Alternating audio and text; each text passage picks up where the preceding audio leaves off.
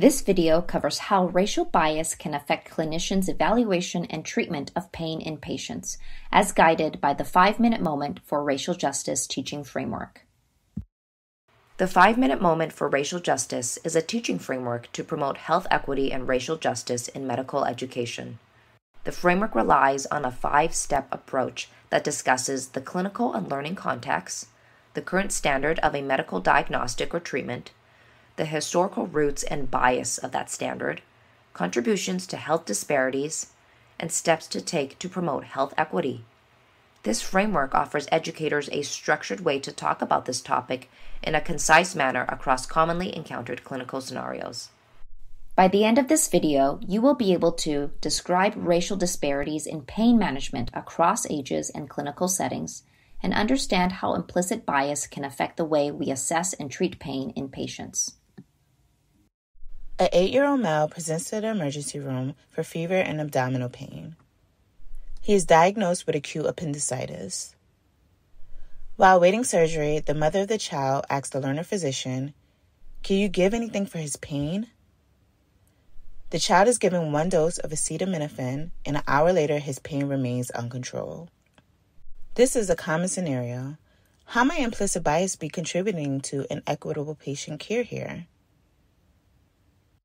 These conversations are tough to have. Let's watch how 2 clinicians navigate this discussion. This is a good opportunity for us to talk about implicit bias and how it affects the way doctors perceive and treat pain. This wasn't something I learned during my training, but it's very important for us to know in order to provide equitable care for all our patients. Let's spend a few minutes talking about this. I'd love to hear your thoughts as well.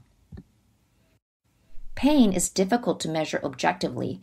Instead, there are patient-reported pain scales, such as the Wong-Baker Faces Scale, that is often used to help children communicate about their pain. We then rely on our clinical judgment to guide treatment interventions. What do you consider when you prescribe pain medications to patients? Well, the assessment of pain is highly subjective, so I often find pain management to be challenging. I will consider the patient's cause for pain, but sometimes I'm just making a judgment based on how uncomfortable they may appear. A lot of providers struggle with this. The decision of what to prescribe for pain remains subjective. Opioids are highly effective, and doctors go through years of training to learn the risks and benefits and obtain a specific license to be able to prescribe them. But in the end, the decision to prescribe opioids remains up to the doctor. What do you think this can mean for our patients? I guess this could mean that not all providers may treat pain the same way. Or in other words, one patient in pain may get different treatments depending on who they see. Exactly. This subjective determination can perpetuate differences in the way we deliver care. In fact, racial differences in pain management is well described in children and adults across all ages and clinical settings. But why would race be a reason to treat someone differently when it comes to pain? This is a good point for us to talk about bias. Bias can be explicit or intentional, and it can be implicit or unintentional. Implicit bias happens without us consciously realizing it, and it impacts the way we think and make decisions about the world around us. This bias can come from many sources, even rooted in our history. For example, the inaccurate belief that Black patients are biologically different from white patients dates back to the 19th century. Published articles with little validity stated that Black people had less sensitive nervous systems and some were insensible to pain. This false belief persists even to this day, where a 2016 survey showed that over 50% of medical students believed that Black patients had thicker skin than white patients, and over 20% of medical students believed that Black patients had less sensitive nerves than white patients. Wow, implicit bias can run so deep. What do we know about how this has impacted pain management for our patients? I'm glad you asked. In a study of over 100,000 children across the United States, white children were more commonly prescribed opioids than self-reported non-white races. In long bone fractures, Black children are less likely to achieve optimal pain reduction, And when it comes to appendicitis, Black children are less likely to receive any pain medications at all and significantly less likely to receive opioids.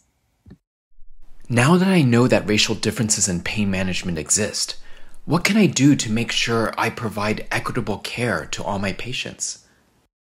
As clinicians, we need to recognize that race is a social construct, not one that is grounded in biology.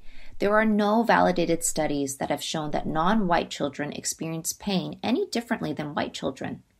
The decision to prescribe pain medications is complex, but should not be based on the assumption that pain tolerance is different across races. The implicit association test is one method that individuals can use to identify existing biases that may impact our medical decision-making. So bringing this back to our patient with appendicitis, what should we do instead? From our discussion, what I learned is pain in non-white patients is often underdiagnosed and undertreated. We all have implicit biases. These are unconscious, but can affect how we assess and treat pain in our patients. Tools such as the implicit association test can help us recognize our own biases and inform our practice in the future. Given that, I would recommend that we reassess our patient's pain and provide appropriate treatment until we safely deliver relief. Fabulous. Let's go check in on him now. To learn more about the 5-minute moment for racial justice and other health equity resources, visit 5mmracialjustice.stanford.edu.